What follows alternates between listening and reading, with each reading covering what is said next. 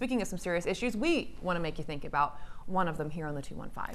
And that is the gun violence been plaguing this city for years. So the Philadelphia Center for Gun Violence Reporting, they're taking an artistic approach. My name is Jim McMillan. I'm the director of the Philadelphia Center for Gun Violence Reporting.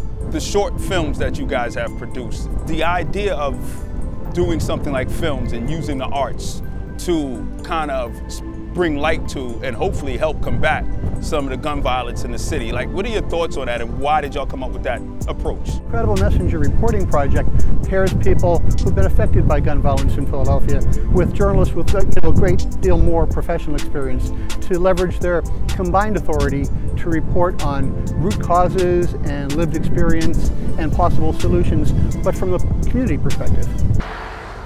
I'm blessed, but on the other side, I'm also angry because I could have been another person.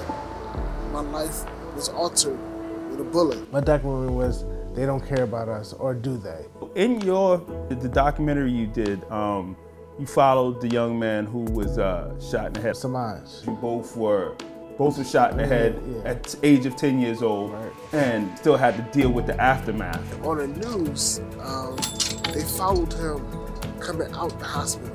He had the same walk as me. He had the same scar as me.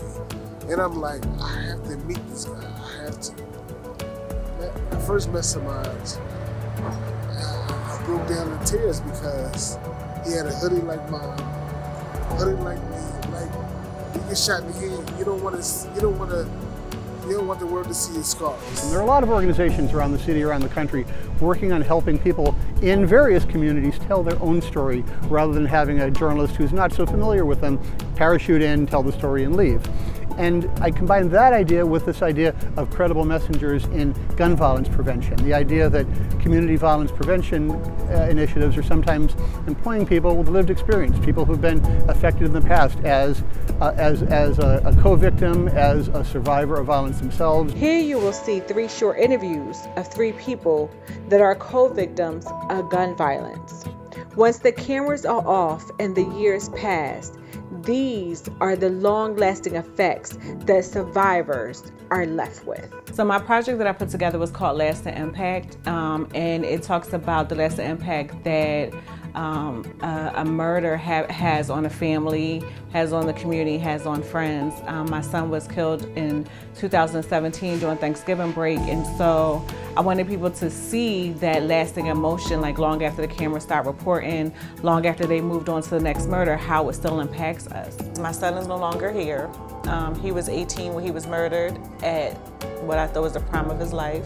Graduate from high school, played football, just got accepted into numerous colleges, and it was me and my children against the world, and he was my youngest son and my middle child. So without him, it has truly changed the dynamic of my family. Every project has been absolutely unique, especially in the role of the professional partner or the professional journalist. In some cases, they've simply been more like a trainer or maybe just an editor. In other cases, they've really become more like a partner, a mentor, a friend, and really helped the community partner, the community reporting partner, figure out what they needed to get the job done. With the Credible Messenger Project, that drew everybody's attention. I could speak for days, but that's not really detailed. They don't really listen to that. But if they saw it on the big screen, that was a big, impactful way. Even after the cameras are long off and years have passed, and I'm about to get emotional, is that people are still hurting.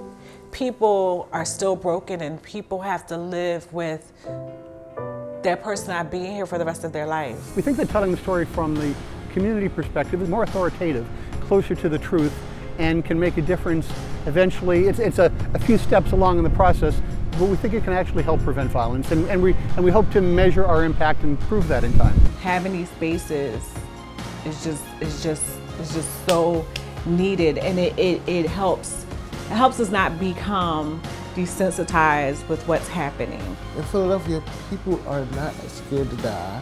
They're not scared to go to jail. They don't need telling them they're going to jail or die, because that's an easy route. Being a survivor, that's the harder route.